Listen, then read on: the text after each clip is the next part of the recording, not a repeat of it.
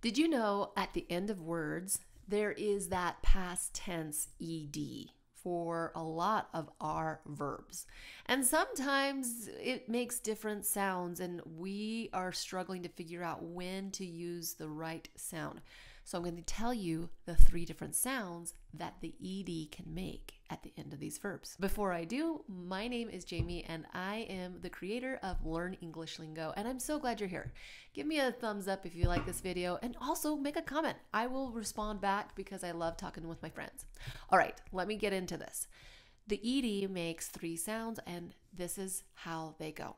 We have a t sound, we also have a d sound, and we also have a id sound.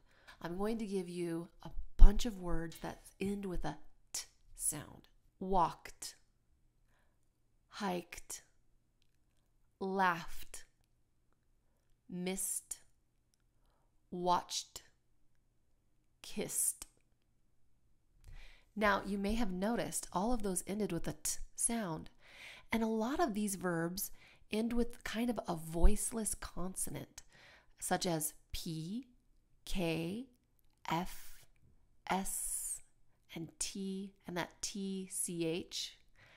And so these words often have that stronger T sound, like as in watched.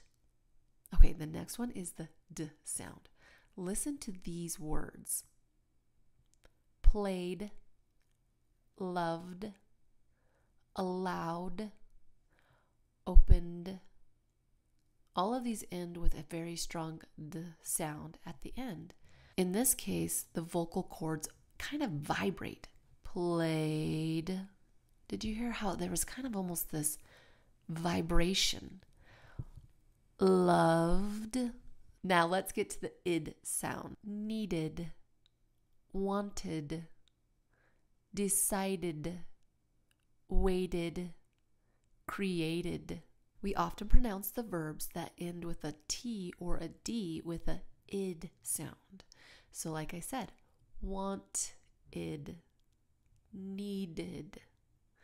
These both ended with a T or a D, and we added that id sound. Which word do you struggle with that you think, make a comment. I will respond back. If you can understand the pronunciation patterns throughout these types of words, then it'll become a lot more natural, and it becomes a lot more natural as you start speaking more frequently and having those English conversations and just listening to other people use the right past tense verbs.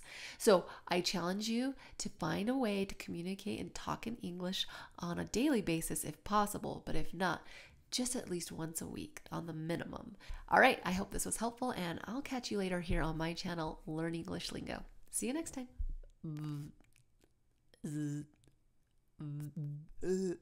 Sounds.